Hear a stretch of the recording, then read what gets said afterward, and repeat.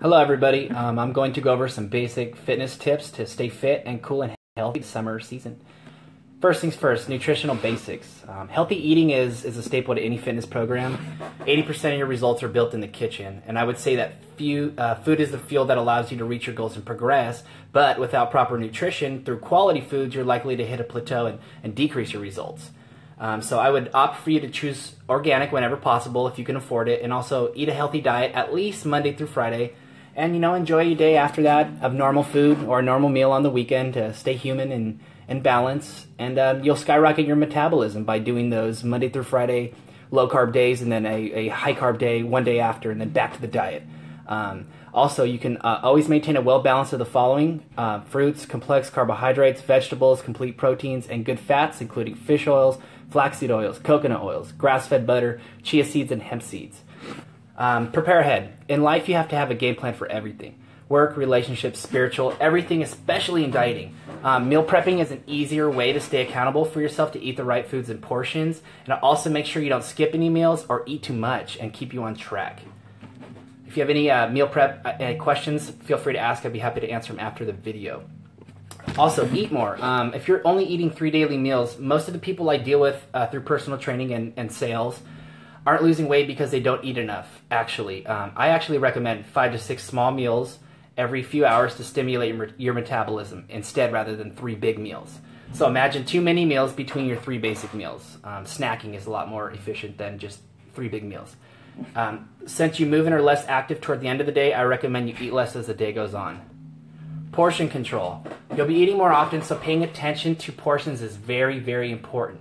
To make portion control easier, I recommend using smaller meal prep bowls, plates, and cups, because studies actually show that people serve themselves 20 to 40% more food when they're using larger plates and they have more choices in front of them. So we don't want to do that. We want to meal prep and we want to plan our food ahead of time so we have no chance to screw up.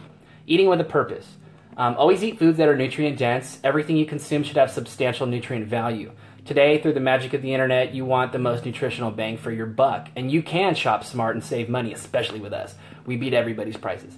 Moving forward, everything you eat needs to serve a nutritional purpose in your body and fuel your workouts, or be geared towards optimizing your body towards its fullest potential. Same goes with the supplements you consume on a daily basis. Again, you need to have a game plan for everything you do. Health, fitness, relationships, business, everything. All right, some quick mass building tips for the guys trying to get bulked up this summer, or any ladies trying to add some more meat to their butt or their legs. So if you want to get bigger in bulk, you need to increase your calories. There's no way around it, and your proteins and your fats. You can increase carbs a little bit for a less lean bulk as well. It'll be a little bit more sloppy. I would actually recommend keeping your carbs only high on your training days if that's your goal. And again, this is applicable to men or women trying to put on lean mass. So first, I would start off by increasing your caloric intake and then your protein intake. I would increase your protein intake exponentially. Then when you enter the gym, focus on your form, implement rest pause, force contractions, and slow negatives on all exercises.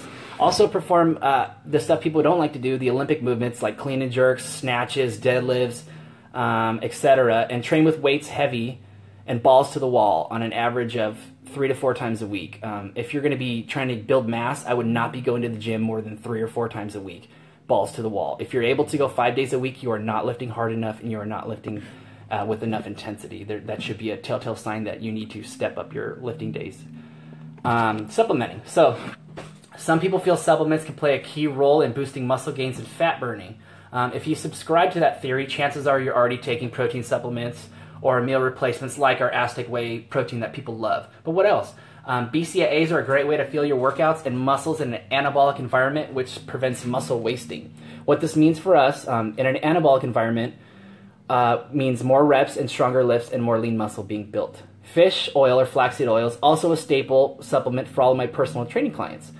Healthy fats like fish oil and flaxseed are necessary for vitamins A, D, E, and K to absorb. Without saturated fats, those vitamins will not even absorb vitamins A, D, E, and K. And a lot of people don't know that. A lot of trainers don't know that. So here you are. You got to learn. Fat-soluble vitamins, it also lowers your cholesterol and increases your cardiovascularity functionality. So your heart works better, lowers your cholesterol, less plaque being built up in your arterial walls and your veins.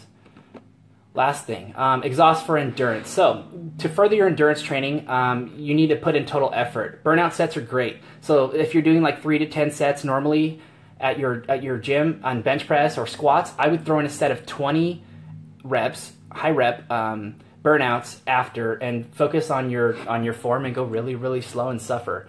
The variation between doing 3 sets of 10 and then 1 set of 20 at the end, burnout, is going to shock your muscles and recruit both muscle fibers and the endurance muscle fibers that you're trying to recruit. Let's see. Okay, so ways to do this are body weight and plyometric staple exercises. High intensity interval training, I do with all my clients. I'm a huge fan. It's very efficient. Pull-ups, chin-ups, push-ups, inverted rows, and squats. You want to burn calories? Do those things. You want to increase your endurance? Do those things. And finally, some tips for working out in the heat. The only thing that sucks about the hot weather is it's hot, and it makes us not want to work out, and it makes us want to be lazy and just sit in the air all day or the pool, especially in San Diego. So some things you can do, again, to make your routine chilly and manageable. So if you're going to work out outside, adjust your body temperature. Hop into a cold shower before your workout. There's a German study this year that found a pre-exercise cool down improves performance in the heat, probably because it lowers your heart rate as well as the core and skin temperatures. If you're too chicken to try it, even just cooling your neck or head with an ice pack makes a huge difference.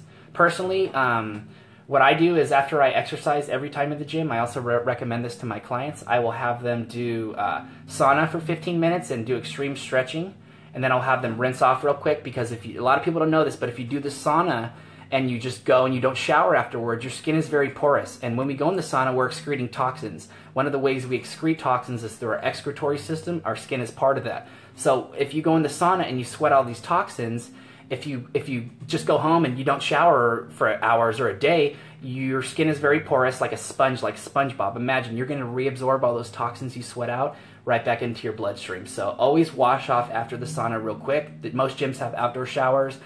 I would just rinse off real quick, get the nasty stuff on you, and then I recommend going to the spa. So what I usually do is sauna, rinse off 15 minutes, and then I'll go in the spa and I'll pound out all my muscles on the jets, stretch out the muscle fascia, break up the lactic acid, and increase my nutrient transport and BCAA movement. And then I do so I go from sauna to rinse off to spa to pool. I jump at the cold water after. Heat is a vasoconstrictor. When you go in the sauna, it opens up your vascular system. Good stuff and bad stuff starts traveling through your bloodstream, and you start excreting waste through your excretory system, through your lungs and breathing, through your skin, the other pee and poop. We do that after. Other than that, I like to finish with a cold bath or jump in the ice cold pool after I've been exposed to extremely hot temperatures, and I shock the hell out of my body. And what it does is you create your cold shock proteins, which increases your norepinephrine and everything else, your focus and alertness, also your recovery. So my theory is you go in the sauna, you open up your veins, and your nutrient transport and your amino acids and your protein, everything goes and goes to all your muscles and your brain and your organs. And then your veins are flying, they're open. When you go in the cold, it's a vasoconstrictor, so it just shuts all those nutrients in, it juices the hell out of your muscles, increases your recovery time, increases your fat burning, and everything else. If you're going to exercise outside, check the map if you're going running or hiking.